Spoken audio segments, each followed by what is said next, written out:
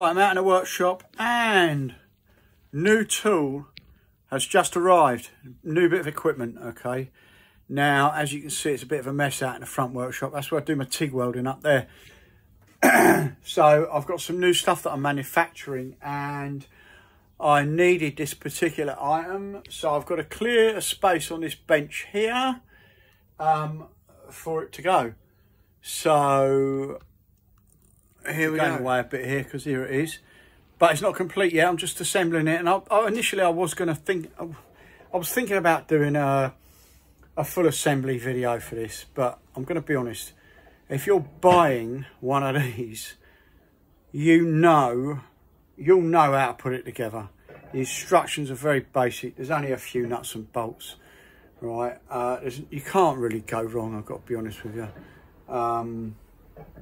So I'm just putting the ram in now, then get the pump on and get it bled through. I'll be back in a minute. Right, as if by magic, all done. Look at that, all fitted. The only thing I did have was a small leak up here because I forgot to put PTFE tape around the fitting, which, as a previous hydraulics engineer, I should have remembered. Totally my bad. So yeah, I pressurised it on some bits of wood. This springs back on its own when you turn the release thing. This is what I wanted. I didn't have any floor space. This is perfect for what I'm doing. So most people use these for pushing out or in bearings, in hubs, stuff like that. That's not what I'm going to be primarily using it for. I will be using it for pushing gudgeon pins, wrist pins out of pistons for V8s, okay? They freeze them to put them in and they lock pretty solid. 10 tons should be enough.